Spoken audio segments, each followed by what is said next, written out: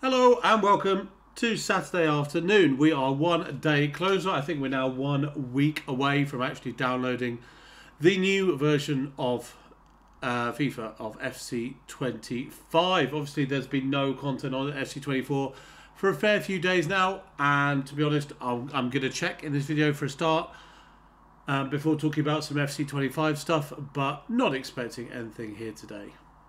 They've even taken out the live tab, which pretty much shows, well, backs up everything else that's been said about this. So, yeah, let's have a look through, just see if there's anything. There won't be anything in Evolutions, but we'll have a look anyway. 23 hours there, 7 days there. I don't know if they're going to do like a... They probably won't, but I'm going to talk about it anyway. They might just do some random Evolutions, just like non-specific general ones kind of thing at the end of FC24 when the new version is out, because there will be some people who will stick to playing FC24 who won't want to get the new one, who will still want to play 24, and obviously they keep the servers open, they keep the stuff going, so you can physically play it online for a while, I think for a couple of years. So it's not as if it's like the end of the game, it's just the game moves on, players upgrade, players update, etc. And we'll be talking about that later. So yeah, there's nothing in Evolutions, nothing in the objectives, nothing in the SPCs by the looks of it. No new players, just Messi and Mbappe as the newest ones. And then upgrades, yeah, we've got nothing going on over here. There we go. There is nothing new today. We've got 5 minutes till the preview back, so we will talk about... I looked and saw this online earlier on. The most improved players in ratings, like the difference between FC24 and FC25. A couple of them won't be surprising, but the top card that's improved is Cole Palmer, who's gone from whatever his thing was before. I think it was a 64. Let's go check it out, actually. We might as well have a look while we're here.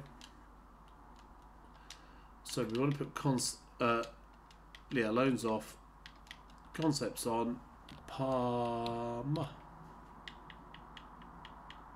Man, a 66. There's his card, Man City and Chelsea. Back in the day before Cole Palmer did what he did. He's an 85 in the new game. He's got a plus 19 overall. That is a big old rise for Palmer. One play style here. Wonder what he's going to have in the next game. We will see officially in a few days. The second biggest rise is Adam Wharton. Now, he started at Blackburn and Palace, as you see here. He also has the technical play style, and he also has a very, very average card for a silver.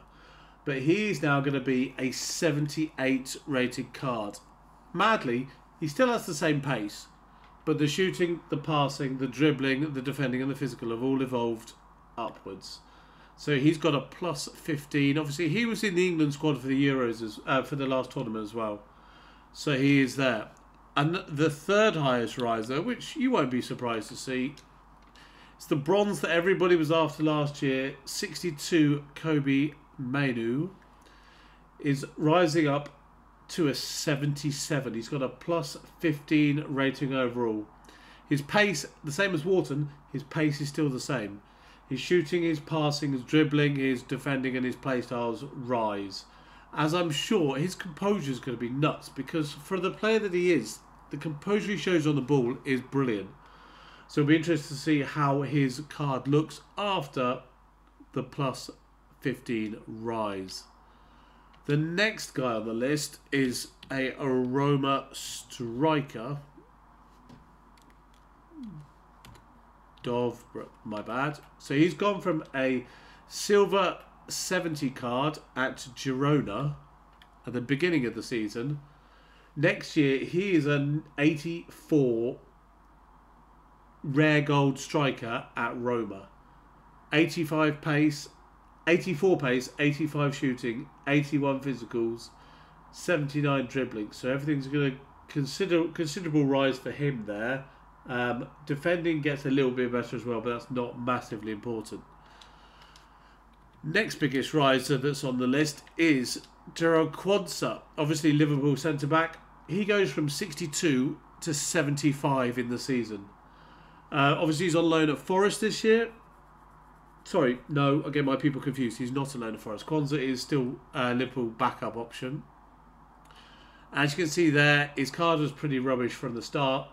But now, 74 pace, 74 defending, 77 physical, and then normal defending and passing for a centre-back. He's got a common gold 75 card is going to be nice. Only straight off the bat, though, once we get other cards and things like that, it's not going to be that great. But he's there with the upgrade. The Man City winger, Savio, comes in next. Now, he starts as a 70, also at Girona. Now, he's gone up to an 82. He's got a plus 12 and an upgrade from a common silver to a rare gold. 88 pace, 84 dribbling, shows his improvement in the last year. His shooting and passing have gone up 10 as well, and his physical have gone up 6 to 53. So it's a bit of a rise, but it's not massive. He'll be useful from the start for sure. Now, there are a whole load who've gone up like 9, 10, 11 kind of thing. But one of the biggest rises who's had an excellent last year, a name will be familiar to you all, Victor Gyökeres. I think it's Gyökeres. I can never pronounce it properly, and I can't find him. What? Let's go and have a quick look. So he's Swedish in the Portuguese league. There can't be that many of them, surely.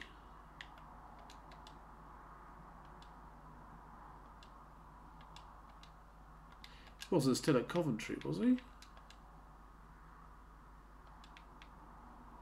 Oh, concept players. Ah, that's why. That's why. There we go. Okay, so 75, Victor Gyökeres. Gyökeres? It always sounds wrong when I say it. He's gone up to an 84. He's got 90 pace, which I imagine will be split similarly to this. He's got 91 physical with 83 shooting and 80 dribbling. He's still pretty good. So yeah, he has risen nicely there to an 84 rated card. There will be a whole bundle of 84s that we're like, who? But we'll get used to them. Obviously, it will become second nature if you're playing the game on a regular basis. You see those packs open and you see those cards that you are used to getting. And the other thing I saw was the fastest players in FC25. Now, obviously, there's one main character who stands out, which is Mbappe. Not a surprise. No real shocker. He's the highest rated player in the game at the beginning, and he's kept his 97 pace rating, which makes him the fastest player in packs available at the start of the game. The second fastest chap, or lady to be honest, overall is Adeyemi. Now obviously I've just got his special card there, but there you go, he's had a whole bundle of them. He has 96 pace in FC24 and he's kept that 96 pace in FC25 despite going down a rating. His shooting will be worse, his passing will be worse, his dribbling is the same. Physicals have got better, but overall his rating has gone down to a 79. The third fastest player, actually there are quite a few evens here. Gareth Bale is an icon, a 95 pace icon. His volleys are going to be nuts. He's going to have the technical ability, I'm sure the technical play style, surely for his technique with volleys and just shots. And then you've got Alphonso Davies, the Bayern left back, the Canadian player that everybody knows is quick. He joins Bale on 95 pace, along with Vinicius Jr. That is not going to be a surprise for anybody. He's got a rise from an 89 to a 90 card, and he's kept his 95 pace. Obviously, with a +1, you can expect, yeah, his shooting's gone up as well, his passing has gone up, his dribbling has gone up, and his physicals have gone up as well. So that is a whole rise for Vinicius Jr., which is not a surprise. He's had a very good year. Next up, although he's dropped a rating overall, Diaby has moved to the Saudi League. and he's kept his 95 pace. He is going to be rapid. First day. Shooting's improved, passing's gone down, but the pace remains the same. For him, he is the, well, joint third fastest at 95 pace overall. And then we've got a guy who's risen one.